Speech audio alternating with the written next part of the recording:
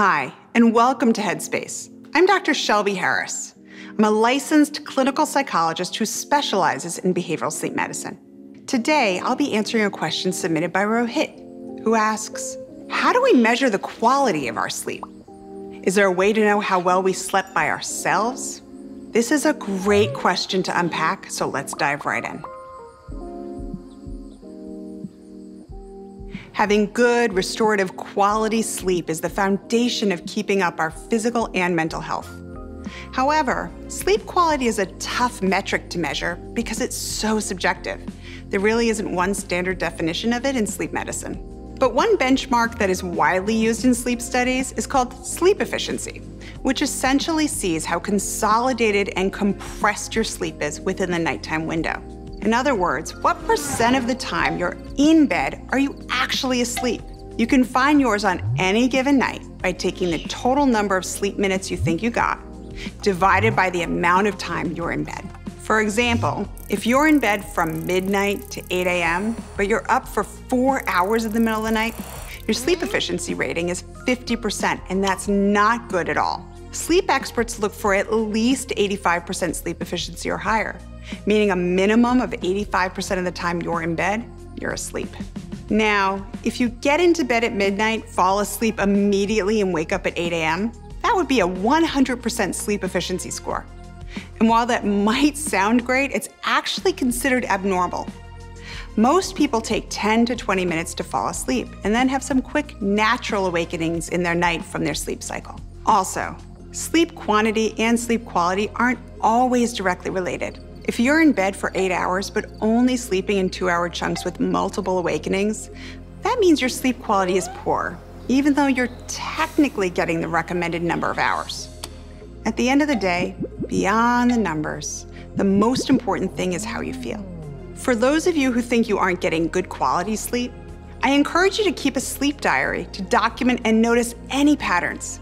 In the morning, find out your sleep efficiency for the night by estimating what time you went to bed and what time you woke up. How long do you think it took you to fall asleep? And if you had any awakenings, how long did it take you to fall back asleep? Then calculate your total sleep time. Also, look for signs throughout the day of how you feel and make note of them. I always like to say to give yourself 30 to 45 minutes when you first wake up to fully start monitoring how you feel. Not everyone just hops right out of bed, but after an hour of waking up, if you're still not feeling okay, that might be a strong indicator that your sleep quality wasn't restorative. Other questions to ask yourself are, do you notice excessive drowsiness or fatigue throughout the day? Are you having difficulty concentrating or paying attention? It's normal for people to have a dip in energy here and there, especially after lunchtime.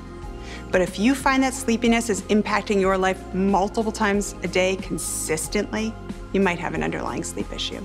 Sleep apnea, for example, is a super common issue that many folks don't even realize they have. If you find yourself consistently snoring, gasping, choking, or having any pauses in breathing throughout the night, and you're extremely tired during the day, it might be worth getting a consult with a doctor.